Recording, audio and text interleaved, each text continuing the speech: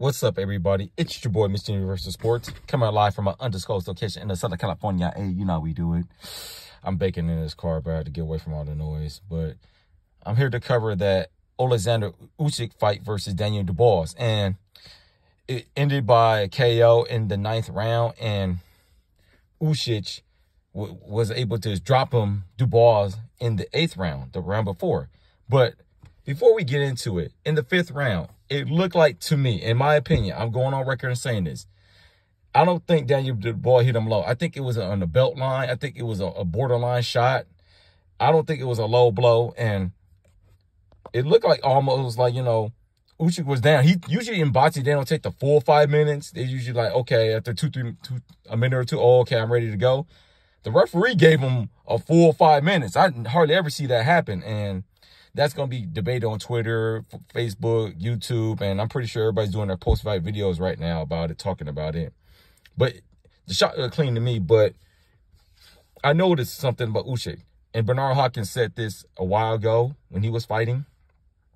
The body shots are like investments, and there may be a chink in Oleksandr Usyk's armor. He doesn't like it in the body, so he has superior movement and boxing ability because he came from the lower weight classes. But could that if in his next fight, obviously we want to see him to fight Fury for all the belts.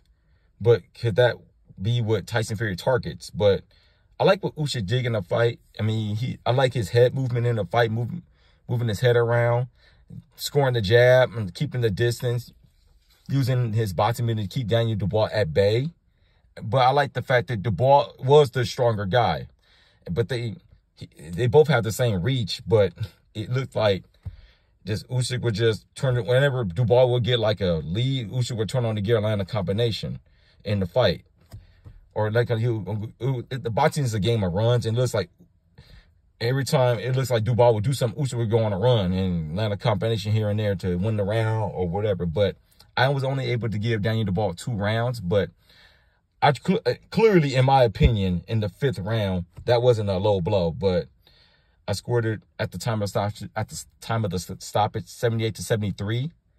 Congratulations to Oleksandr Usyk, the unified heavyweight champion of the world, getting that knockout victory. But tell me what you guys think about the 5th round. Was it a low blow or not? And did you think the referee kept on interrupting the fight? He kept on stopping the flow of the fight too. I mean, we got to talk about that. But anyway, it's your boy, Mr. Universal Sports. I'm baking in this car. I'm out. Peace. Y'all have a good day.